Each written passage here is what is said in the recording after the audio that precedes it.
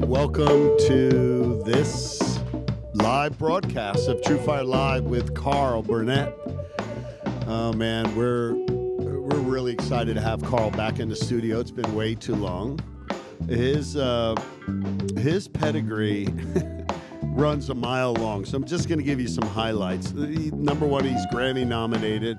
He's a guitar virtuoso. His guitar work has backed up Robben Ford, Branford Marsalis, David Sanborn, Liz Wright, George Howard, Bill Withers, to name just a few. He toured the world with Branford's band. He's released 2 solo records, Life Before MIDI and Life Before MIDI Naked. He played in Robben Ford's band. I love this quote. Carl's playing is like a Japanese haiku that can paint a beautiful picture in just a few notes, what would take others 100 to do. He's been described as Zen-like and Hendrixian in the same sentence. And he's also an unbelievable producer. He's got a real passion for music production. Includes Larry Carlton's Grammy-nominated recording of Deep Into It and the single Morning Magic. You can hear his stuff all over TV shows like Extra, TMZ, Pawn Stars. He's even featured in the cartoon show Teen Titans Go. Let's see if we can interrupt this funky styling of Carl Burnett and talk with him a little bit.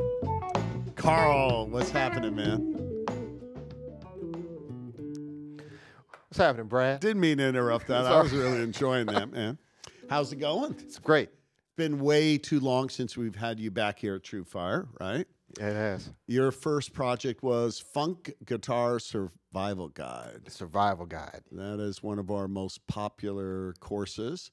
Folks love the survival guides, but they love that kind of funk guitar thing as well. Yes. Let's talk a little bit about, when you talk about funk, you think about the 70s and funk bands in the 70s, but right.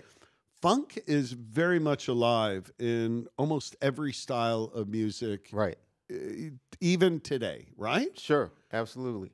Tell me a little bit about why you think that is. Well, anything that has to do with music feeling good is coming from a groove perspective, right? And whether it's funk or pop or rock or whatever the style is, the groove is what's propelling it, to bring people into the feeling. If you can go back to the days of American Bandstand when they would have they play the song from the day, and then inevitably when they would say, Dick Clark would go, "What did you like about the song?"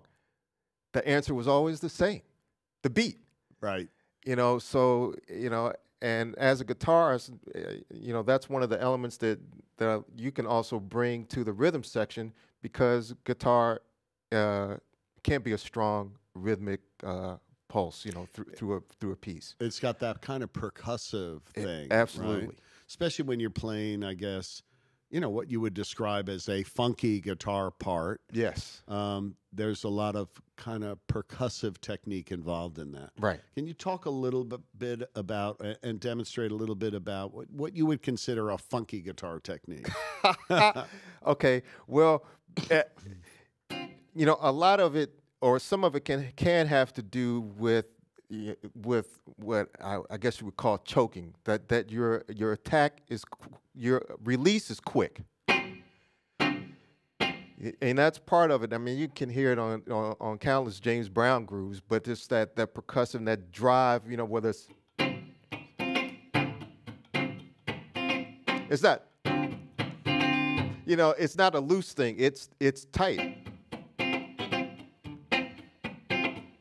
And that poppiness, that's what you're talking about, that percussive feel, and then it's taking on the feel of the drums. Yeah. Do in tablature, it's all those X's you see. Oh my goodness. Right? You know, Right. Whenever you see like a funk guitar part, it's got a lot of scratch. it's got more X's in it than notes, right? Yeah. You know, and to say that, even if you're just doing this, but it's always, you have to know where your reference is coming from. Yep. You know, so that's why, you know, when I'm giving my instructions, I always stress practicing with a metronome, so you have a point of reference of where the quarter note is, because everything is fitting around that. So without that, you're just playing music out into the with no point of reference, and that's the key. You know, and if we're not even playing, and I saw the rhythm, then you already know what's about to drop. Yeah, exactly. Yeah, yeah.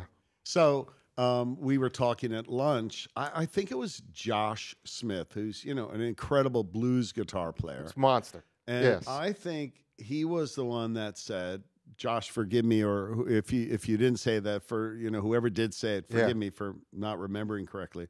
But he said, if you want to learn how to play great rhythm guitar, go turn on any James Brown record and just play with it over and over again, day after day.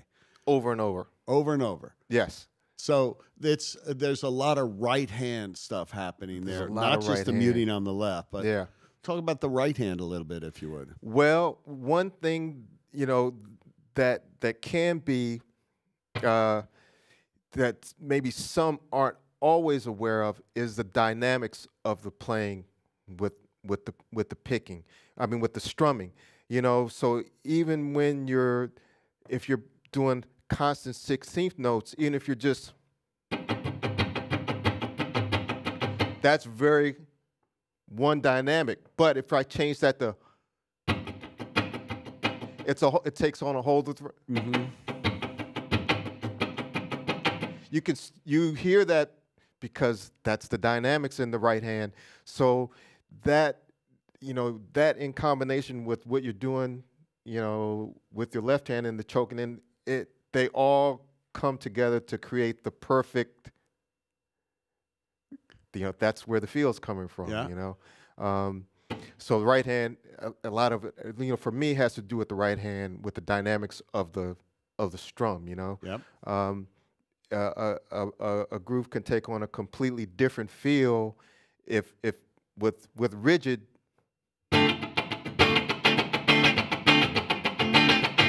Or it's subtle, but it's not just and sometimes that works great. I mean, Nile Rodgers, I think, has a very even kind of a, but his stuff really drives too. So, you know, you begin that's sort of like the difference between like straight and swung kind of rhythm, and that too, and it's once you know, begin to increase your listening, that you just pull from these different areas to develop what makes you hopefully begin to sound like you.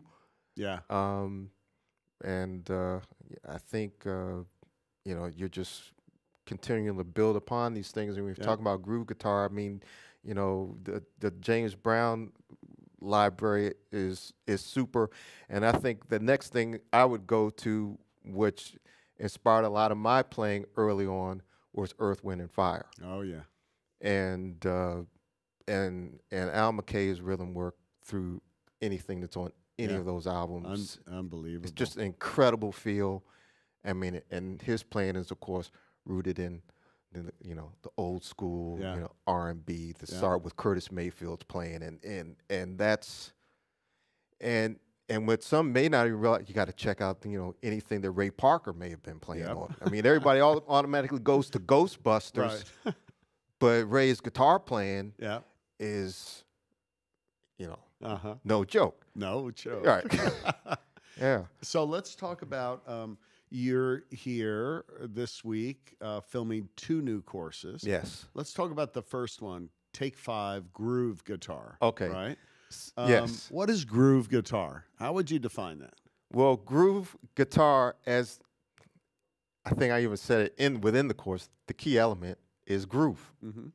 and that's about staying consistent in the part that you have fallen into, and not deviating away from that, because that's what's creating the energy, that infectious momentum that's going to draw your listener in. And some you think, oh well, that's really simple to do, but I would say that if you're going to play the exact same thing consistently for the next 3 or 5 minutes, no, that's not really that easy to do. No, it's not. Without deviating. I mean, of course, it's easy now because people cut little snippets and loop them over and over again. But that's the idea. If you can become that live loop that keeps that rhythmic consistency and, you know, melodic consistency within what you're playing, that's paramount. That's what you got to do. So in this Take 5 guitar groove course, you give us a little primer up front, and then 5 performance studies, right? Yes. Let's play one so people can get an idea for what we're talking about. Sure. Where do you want to start? I think we're starting with. We're going to let Tommy take it. Tommy, which one should we start with? Level 1. Okay. Level 1. Ready? Yeah, sure.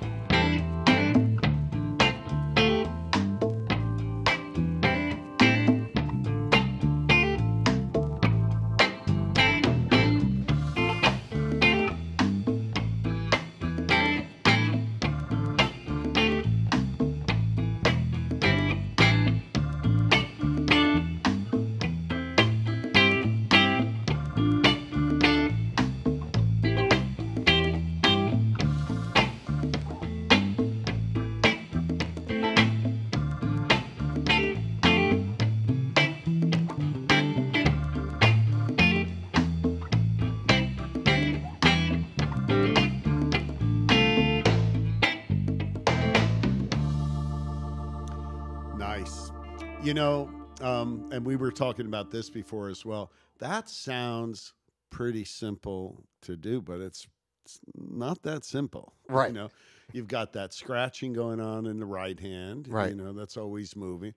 And, you know, the little embellishments with your pinky there. Right. Just show that move, if you would. Okay, so that's what that this course is focusing on. It's like when you have these shapes that most of us start out learning when you're playing for like a D minor 7 chord or A minor 7, is finding those notes within the chord that, and then you raise up to that, to the 4th from the minor 3rd, and that's just that little hammer on, just add, and then just took the whole thing down to A minor, same reference with the minor 3rd going up to the 4th, and that's what I'm talking about, creating that pattern. The first one is doom tick, doom beam, and then the next one tick, doom beam beam. So that is it. What's in there, and then the rhythm coming in.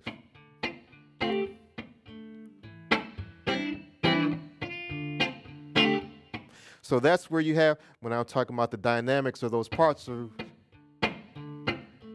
so that the ands of the beats are de-emphasized. Then it's coming down on the chorus.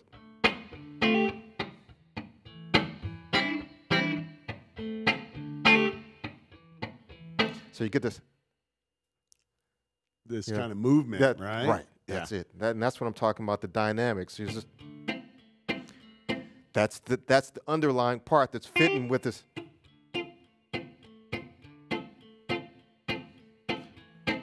That's what's going on in my mind, you know. Right. And that's such an important part of. You're a producer. You produce a lot of stuff. Yeah. So remember, you know, we were talking about Larry Carlton talking about when, you know, as a guitar player, he he learned how to think like a producer. Right. What did he mean by that? Well, of course, the countless sessions that Larry's played on, and I think probably what he means by that in thinking like a producer is that as you're playing, you should be producing your own self. And as a producer on a session, they're thinking about what makes the song work. It's not about feeding your own ego with the cool licks that you just learned and trying to throw everything at the song that has nothing to do with the song. So when he says that, and what I believe is true, is that you're thinking about what am I going to play that adds to the song, the experience of the song, and who can tell you what that may be. And that's where you're drawing from all of your repertoire to fit in that moment what you believe is going to make the song work. So that's what he means. You're your own producer at that point. You're not thinking about you, the guitar player, playing this cool part. And, you know, I think even though that was your level 1 etude or performance study there, you know, if you played that part in the context of a song, it would be all you would need to do to make that song move, right? Exactly. So, station break. I always like to shout out to all the folks that are tuning in here. So you've got some fans tuned in from Ohio, Sacramento, California, West Michigan, Austria, Montreal, Johannesburg, South Africa, Cardiff in Wales, the capital city, New Orleans, and Transylvania. Oh, my goodness. It's a lot of different time zones, isn't it? And for the rest of you that are tuned in, please shout out where you're from, and we'll shout back to you. And make sure you list in the chat there any questions you have for Carl, and we'll open it up for questions in a little while. What was that Bruno Mars tune, Uptown Funk? Yeah, sure. Okay. So I don't even know if you're aware of this, but, you know, that's a very funky track. It is. Okay. That, like, dates back to the, 70s funk right there. Definitely. I mean, just classic moves, right? Very simple guitar part. Do you know there were, I don't know, tens of thousands of, like, you know, activity on YouTube trying to, you know, what is he playing? Trying to decipher what it. is that? You know, that's cool. And that relates to what we were also talking about this week, which is, you know, we're using a lot of R&B and funk grooves or soul grooves here, but you hear these moves, those exact moves even you just played. Singer-songwriters and pop music. I mean, they're all over the place. So, absolutely. You know, one of the things that we always try to communicate with a style like funk is it's a style within a style. You can funk up anything, you know? I mean, how many funky blues tracks are there that use exactly these techniques you're talking about, right? So let's show them another thing from the Take 5 groove guitar course. Tommy, what level do you want to work with now? We'll let Tommy call the shots. Welcome to the top with level 5. Level 5. Wait, level 5. Okay. Hold on. And while you're thinking that through, go ahead, think it through. I'll tell them what, you know, for those of you new to the Take 5 format, what we do is Carl gives you a nice primer on, you know, kind of groove guitar techniques. And then 5 performance studies where he applies those kind of key concepts and techniques. Starting with a basic one like this one, and each one will get a little bit more, let's say, progressively sophisticated. So Tommy just took them from, you know, level one all the way to level 5. Yeah, we went from one extension all the way to the other end of the meter. Some nice, easy eighth notes. Yeah. And now we're going to kick it up, I guess. All right. Let's see. We put you right on the spot there, man.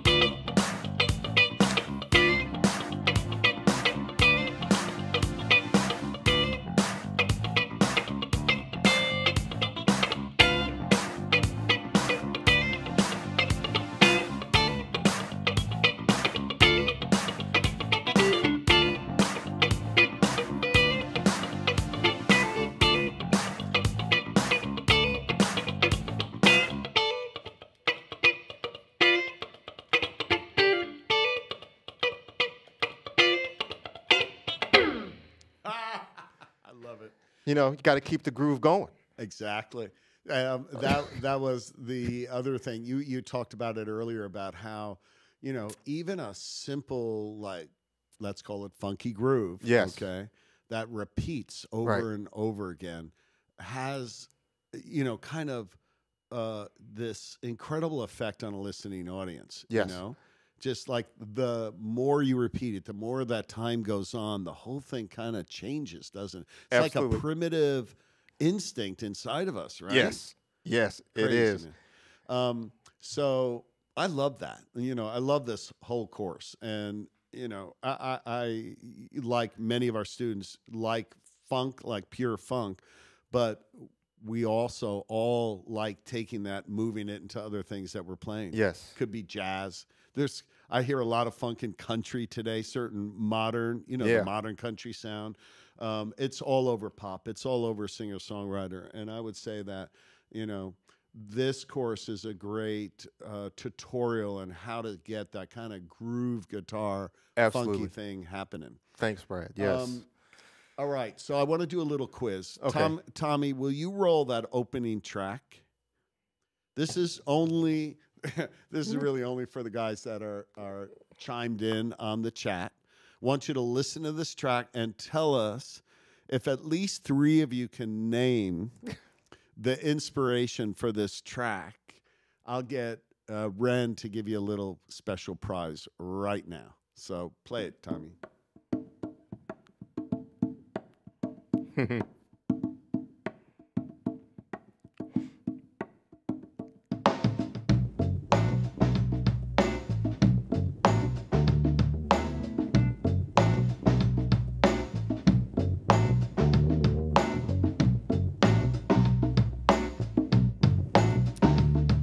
Guys, where's this from? If you have to do Shazam, go ahead and do it.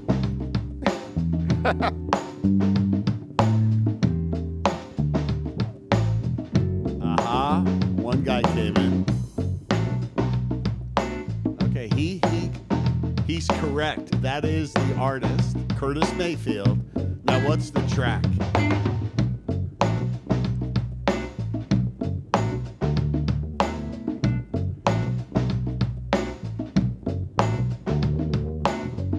Maybe you need to play along with it and see if that helps them.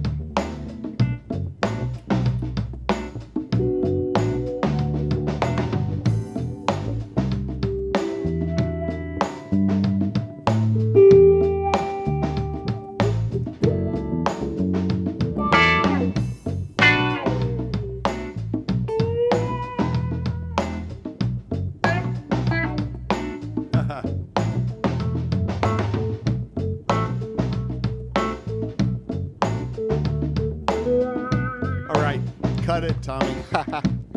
All right, I will tell you, this is both good news. We must have a lot of young folks online. Yeah. This is Curtis Mayfield from Inner City Blues, right? Well, Marvin Gaye.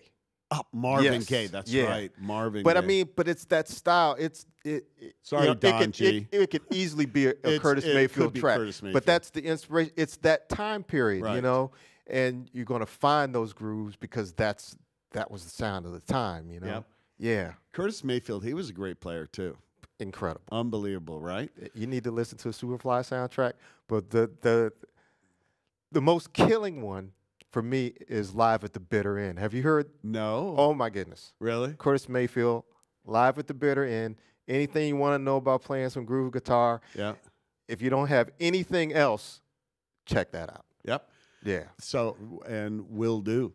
Yeah. The thing about those guys, they created, much like every genre, they created a vocabulary of groove guitar. Yes. That, witness Uptown Funk by Bruno Mars, Right. That vocabulary is very much alive today. Yeah. Very much being referenced in, so many genres today. And, so for those of you that haven't had the pleasure, Curtis Mayfield. Live at the Bitter End. Live at the Bitter End. Start there. Check that out. Yeah. Check out all those players from the 70s, and Yeah. you'll find that work that they did then, and that vocabulary will inspire anything you're playing today. Right? Absolutely. We have some more folks chiming in from, let's see, Netherlands, Kelowna, BC, Switzerland. Oh, my wife's from Switzerland. Santa Barbara. Your wife is Switzerland? She is from Maybe Switzerland. it's your wife's family. It could be. I don't know if we can count that. All right, we'll count it. What the? New Hampshire, Florida, Rome, Italy. Yeah. We're covering a lot of time zones. Yes. So, we've got folks eating breakfast. We've got folks eating dinner. In Italy, they're probably just having appetizers. Afternoon break. What time is it in Italy? Nope, it's too early for dinner in Italy right now. So it always blows my mind. Oh, that was great. My iWatch telling me it's 9:35 p.m. in Italy. Okay, sorry about that. It's live broadcast, right? The second course is we're just as excited about. Yeah.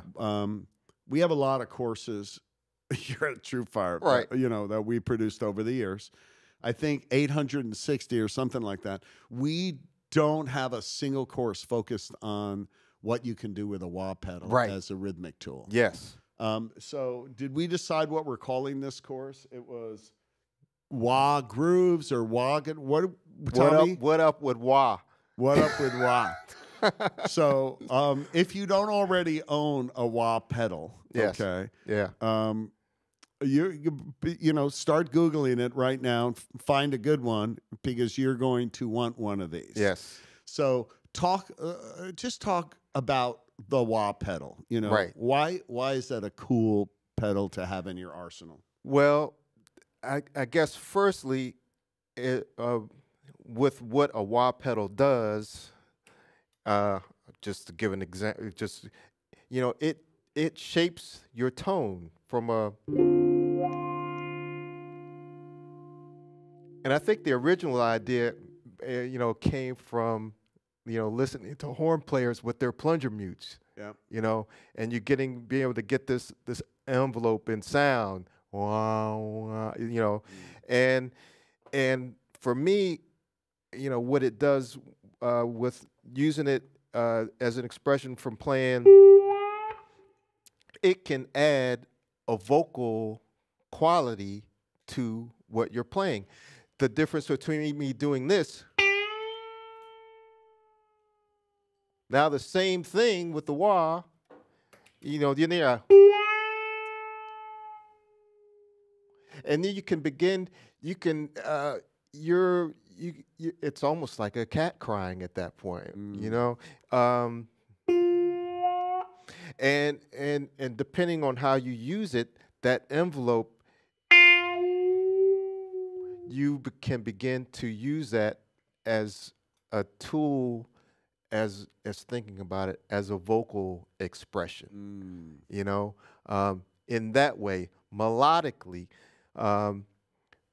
I had to put that in, but the course is going to focus on using it in the context of playing grooves, which is very cool because a lot of players are known. I think Clapton loved the wah. A lot of leads, Hendrix, incredible leads, as as a tool to kind of flavor, color up their lead playing, right? But as a rhythm tool, it's crazy cool. Yeah, right? and what can tend to happen is that someone can go to their wah thinking that the wah pedal is going to make what they're playing sound funky. Mm-hmm. Where I would say that the opposite is going to happen if that's what you think you're using your wah to do.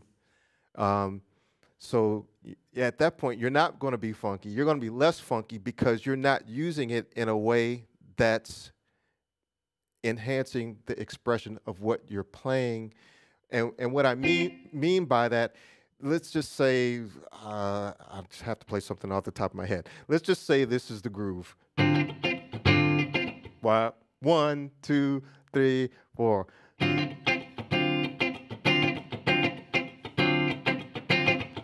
Okay, and I think, okay, now I want to click on the wah, and I'm going to try to do it in a way I'll do my best to do it in a way that you shouldn't do it. Do it wrong, right. Okay, so we're here.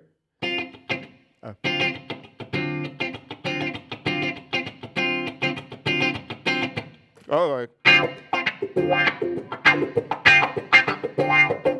To me, that sounds like a complete mess. And all I'm doing at this point is counting quarter notes on the wah pedal. Right. And that can be what people tend to do with a 16th note groove. And they're like, oh, no, I'm just going to go waka, waka, waka. No, there should be, we should make a new little symbol with a thing going through that says no, waka, waka, and relate it to wah pedal. Because when you're listening to this,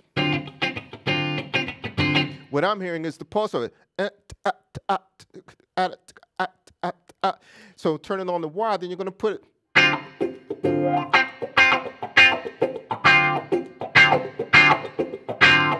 As opposed to,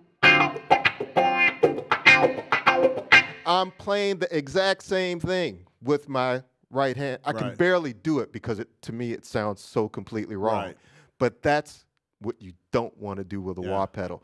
So the purpose of going through some of the things in the wah course will be to get you away from thinking you're going to rely on the wah to make what you're playing sound funky.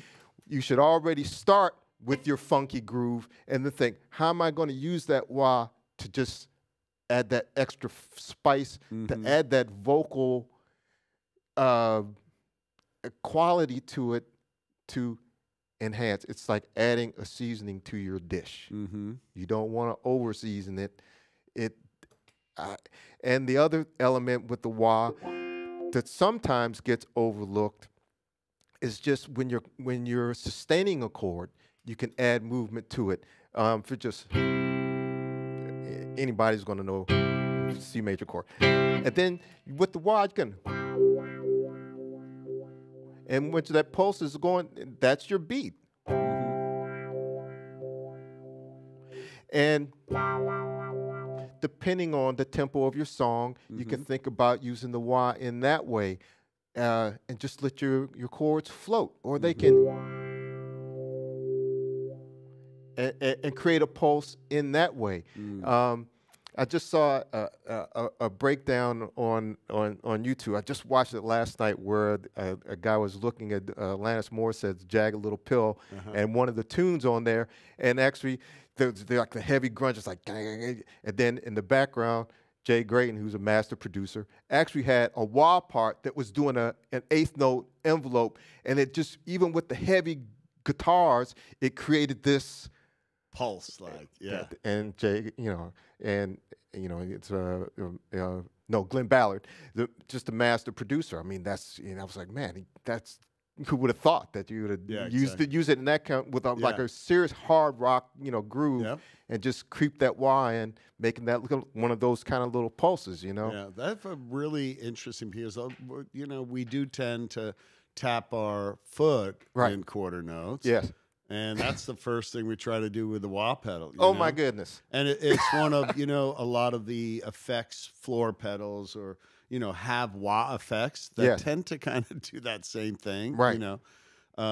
So you're really saying you need to get a wah pedal and you need to kind of figure out how to accent the right parts of the already funky rhythm. Right. Right. The wah pedal is an instrument in itself. That's right. And not in the sense like other effects that you turn them on and they do what they do. Yep.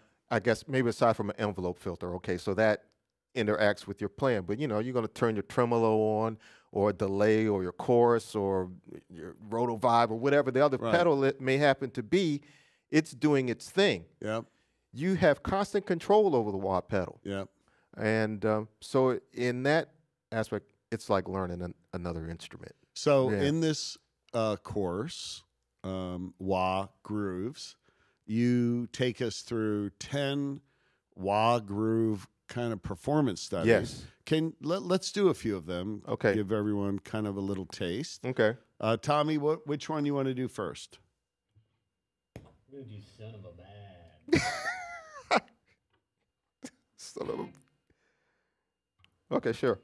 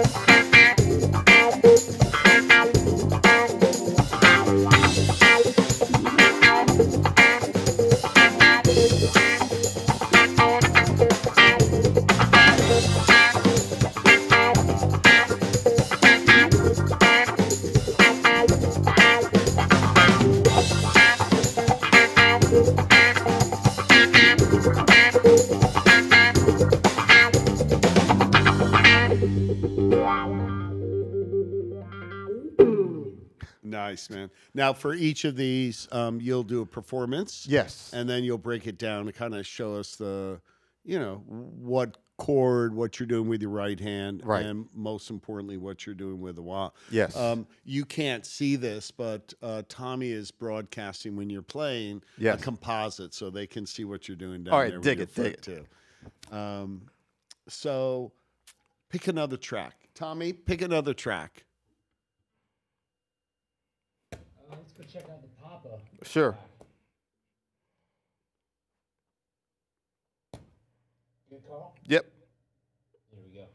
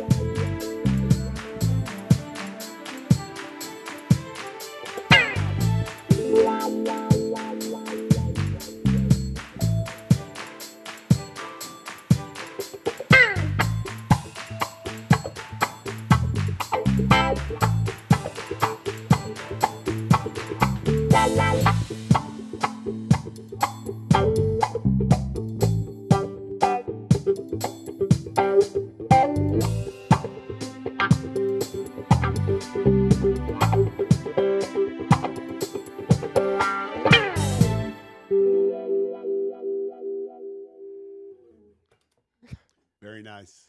In that I talked about not doing the playing the, tapping your foot to the beat. Yep. That particular groove, you actually do that. But it's working in this context because that's what I'm playing. Right. It's playing the quarter notes through the whole Right. thing. So that's what I mean. This is the part. So when the wah's coming in, that's what it's accentuating. Because I am playing those. Yeah. That So the quarter key note. Right. then is creating the funky rhythm part first, Yes. and then using the wah to emphasize or accent the funky parts. There of you that go. part, right? Yes. Okay. A couple of questions. Yes. Ready? Yes. Well, here's a comment. How would you address this comment? Okay. Seems like it would take a lot of practice, Dennis says. Yes. Talk about how you would go about practicing. Right. Practicing to use the wah. Practicing to use the wah and to get your right hand thing happening. Right. What's a great way to practice? I think a good place to start could be like, putting on a metronome, picking a tempo that feels comfortable, and then you could just start with strumming a chord. Let's say your chord, you can just do this. And begin to feel that rhythm with your wah foot. It's tricky. That's a good place to start. just to get used to moving that pedal at a tempo. And the other thing that you can also do is just begin to feel get used to the envelope of the wah too. So even if you're just doing this, then to begin to feel.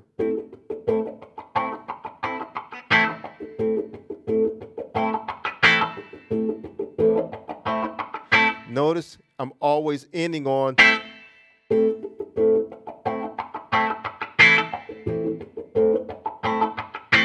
So I think that's good. Before you get into you know, all these other things, just those simple feeling those pulses. I would look at that. Yeah. Yeah. So starting slower. Starting slower. And working on syncing your foot. Syncing your foot. Sort of what your right hand is doing rather than what the beats are, the chord notes are doing. Yes. Right? Yeah. Another question here. Well, somebody wants to know, we usually do gear at the end. Okay, but sure. Tell them they want to know what that pedal, the OCD pedal is. Oh, we didn't get there, but that's like a cool game pedal, and with the wah it works super duper, you know.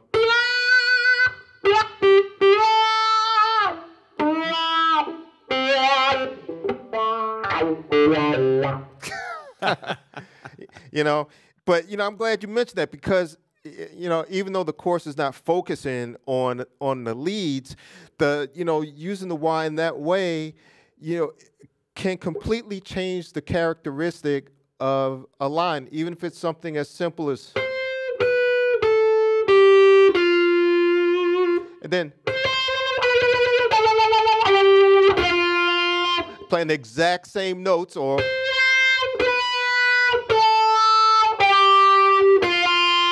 I'm playing the exact same thing. So that's what I'm saying. The wah can become its own instrument, and that was enveloping into the note, and it works in the other direction as well.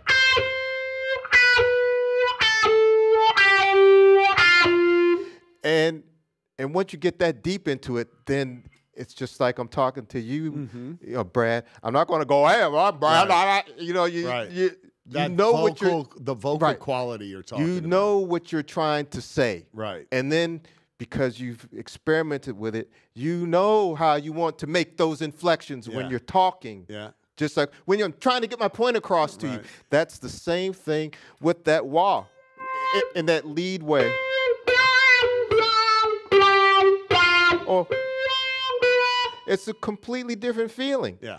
And music is all, that's what it should be about, the feeling that's coming and the emotional thing that's coming across, and then connecting that with the groove, and then everything's just coming into that perfect meld. So thanks for asking about the OCD pedal. Yeah. Because we wouldn't have gone there otherwise. Well, all right. Thomas Forrest asks, hi, Carl, can you demonstrate how you incorporate single note lines and phrases into your funky strumming? Okay, cool. Okay, so let's just say, let's just say we're doing this.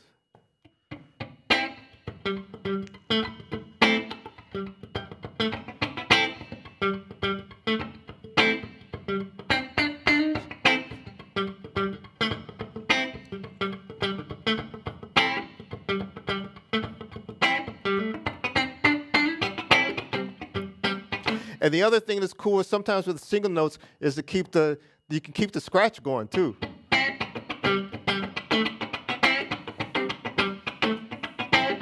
So single note scratch, you know, a lot of that I covered in the Funk Guitar Survival Guide. So, you know, those single note lines like that, or and mixing that in with a chord that's just say that bump.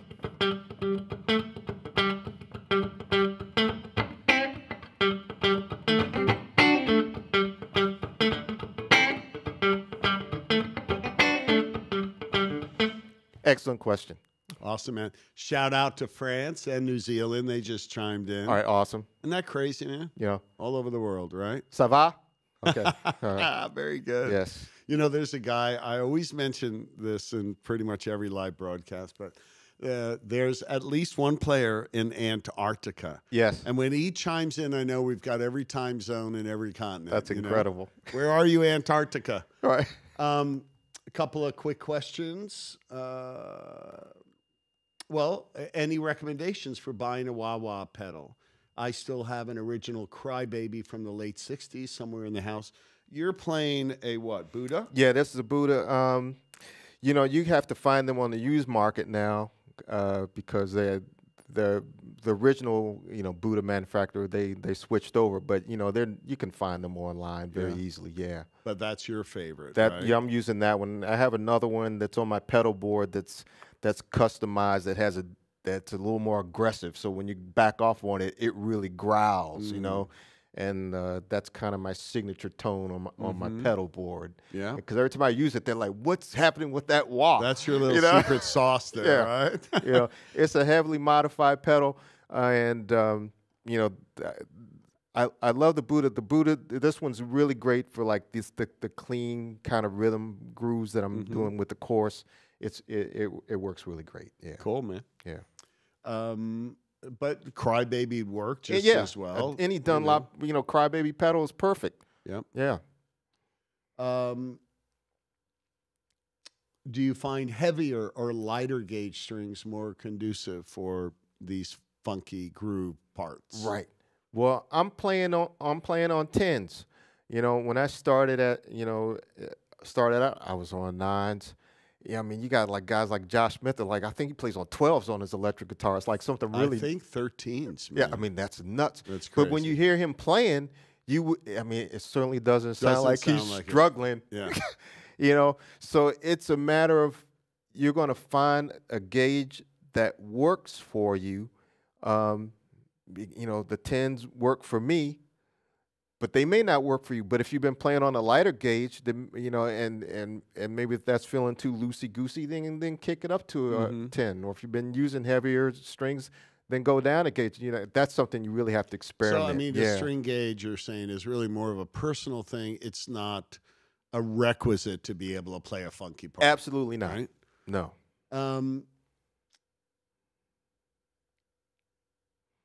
Can you also talk about riffs in funk? Like, you know, Red Hot Chili Peppers, for example. Okay. You know, not so much a lick, but, you know, a riff that is kind of the signature, almost melodic statement in a song. I'm trying to think of something that comes to mind off the top of my head, and I'm sorry that I'm. Like Voodoo Child, I guess, would have that type of a riff. Right. I mean, for the wah pedal, yeah, absolutely. You know, pussy.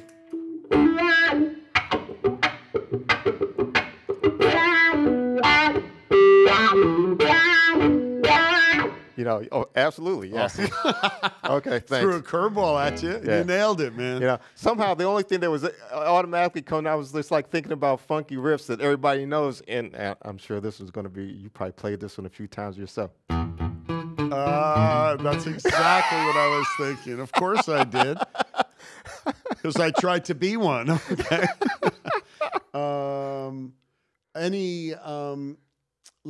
Let's play another, because we're running out of time. Oh, and wow. I want to play another couple from the course. Okay. From the wah course. Sure. This wah course, you know, and also, Ren, will you please publish? I kind of screwed up the quiz all by myself, so I don't want to penalize people for that. Please publish a 30% promo code that they can use. I really encourage you guys to get Carl's first TrueFire course, that Funk Guitar Survival Guide. I mean, there's a lot of questions here. How do I start? Where do I start learning? The Survival Guide is absolutely, I think, you know, the best place to start. And both of these courses are great standalone. They certainly, if they're your first Carl Burnett experience, they'll serve you very well. Yes. But they really complement that first course as well. So Q is going to post a promo code for all of you guys that are on the chat right now. You know, we do appreciate you chiming in from all over the world, having breakfast, lunch, dinner, and midnight snacks with us, Yes. maybe even waking up in the middle of the night for all I know. Here's another track from Wah Guitar Grooves. Right Tommy? Who's going to take blame? Part two. Uh-oh. Part 2.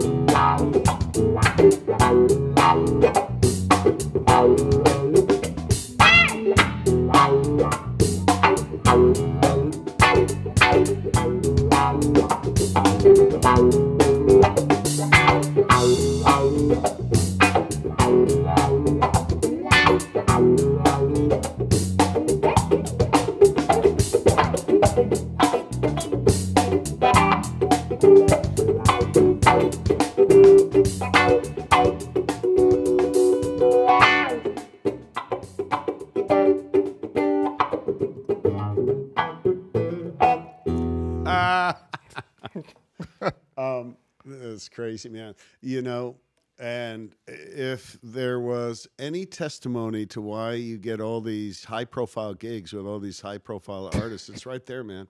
It's all about groove guitar, isn't it? Yes. And that's what, you know, all these players that are known for their soloing abilities and they dream about having a killer rhythm section. It's all about having a killer rhythm section. And you play guitar like you play, that keeps you up on the bandstand at the local gym, that gets you invited back, Absolutely. gets you the gigs, keeps you the gigs. And, you know, I can't stress enough how, you know, the material in your courses, while they are certainly rooted in funk and soul and that Motown and R&B stuff, that's the stuff that makes it happen in every style across every genre. So yes. And no one does it better than you, man. Well, thanks, Brad. Tell folks about your guitar. They want to know about the guitar. This guitar, well, it's a Fender Telecaster, and it's a real one. I've had it for quite a number of years now.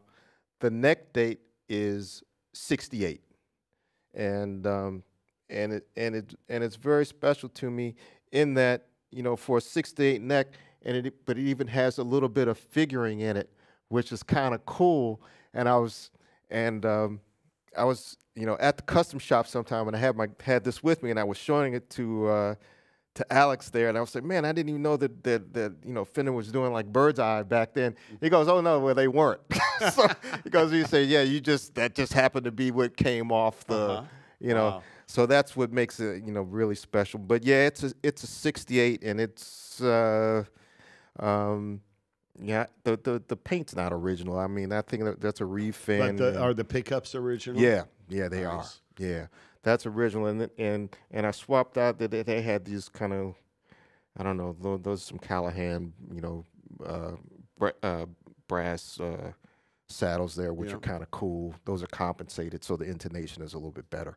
But yeah, Telly's a perfect guitar for R&B. Yeah, you know, it's a no nonsense guitar, and I'm sure anyone who's playing a Telecaster is going to tell you that it's not a forgiving kind of an instrument. You know, you have to commit to what it is you're playing on it in a certain way, because it's not doing a lot of, you know, you really got to put into it. Not covering up a lot No, of stuff. it's not going to cover anything. No. You know, like a Strat sounds funky just because its tone has a certain kind of a funk to it, you know. Well, it's, you know, also the versatility of a Telly, you know, country, rock, blues, funk, soul, R&B, you know, it's got to be sort of versatile, and you know, you have to tame it a little bit for the style you're playing, I guess is the best way to put it. Couple more questions. Yes.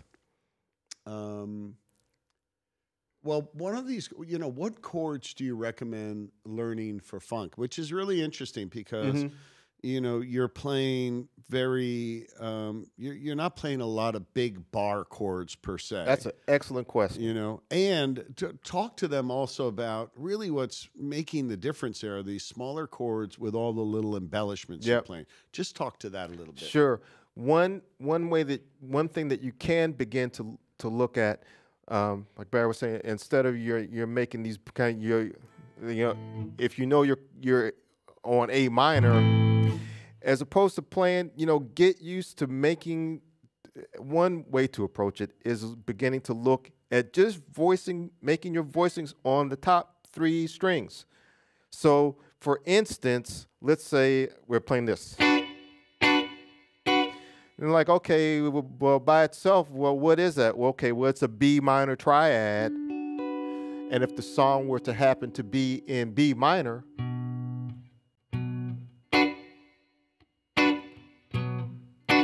but if it happens to be,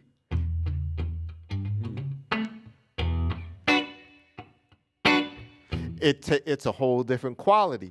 So then it's become, you know, in the key of E, it's become a flat 7 and a 9, and that's the chord of every, you know, most of the James Brown groups. So, you know, so work on getting your voicings, you know, finding those, you know, there's a lot of triad voicings, your major triads, minor triads,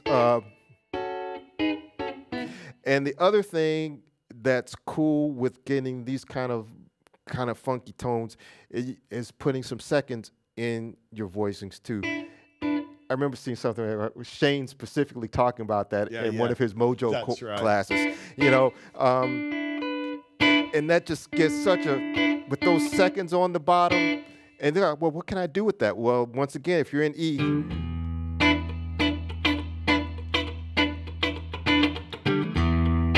and then if you're in B minor, you know, it's still gonna, it can give you a certain tone, and even when they're major chords, let me think of some. You know, that gives you a certain quality with having some seconds in your voicings, but start with those major and minor triads all along here. So if it's the F major, if it's C major, you know, just work on those, you know, let's say, just trying to so everybody can hear where the harmony is, right? So you got, see what's happening there?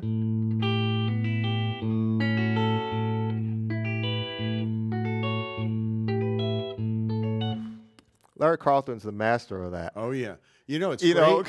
know, absolutely, and right. I don't know, in some cosmic way lately, there's been a lot of focus with the artists we're working on staying away from those big bar chords, Yeah. learning their triads, how much music can be made with Right. the triads, It's and then embellishing the triads a little and let the bass player do Yes. their thing. And especially in funk, there's a lot of Right. bass going on there, Yeah. right? yeah. So you don't need to play those root notes unless you need to get that bottom sound, is really what you're saying, Yep. right? And then the other thing is, once you begin to hear those notes within the triads, those chord tones, those are ways that you can also expand your lead playing too. And when I was thinking about Larry, that's something he makes a lot of use of, because when you start getting these intervals with the triads, guys, that's a whole different subject. But depending on what's happening with the bass and the rest of the harmony, Yeah. then you're getting these extra notes in the extensions of the chords. So for anybody, no matter what you're doing, whether you're working on little funk grooves or you want to find some ways to embellish your, that's what you're saying. You can cross the genres with the information. So even if you're taking material from an R&B course or groove course like the one we're talking about, you can still pull some of those informations out of there. And even like one of the examples has a 1-6-2-5. Right.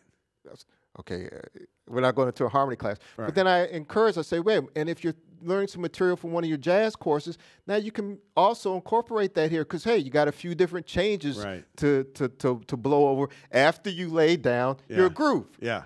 You know? Yeah. So, well, it's a great point. It's a great point you're making about learning the triads. Yeah. We had actually our last live broadcast was with Rob Garland, and he did a thing on chord tone soloing. There you go. You know, and the cage system and learning the triads. Yes. You know your triads. You know the three most important tones to target and resolve to. And, Right.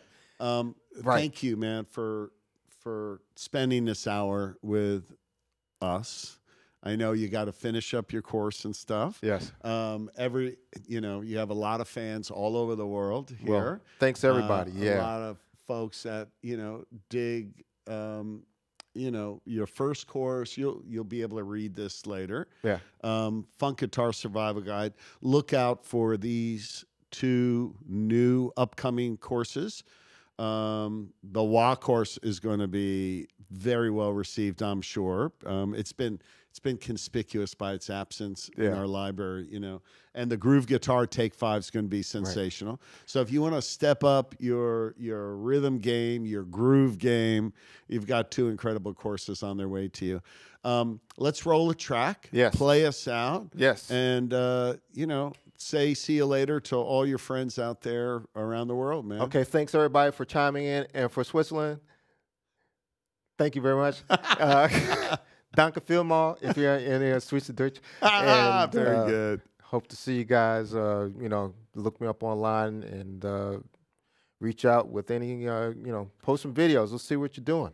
There you go, Yeah, man. definitely. Thank you, man. Thanks, Brad. Tommy, what you got for us? Let's do that level 4 from the take 5. True funk, is that all right? Okay. Whatever the heck that was, right? It'll be just fine. Oh, I know what it is. It's the cameo one. Okay. Right.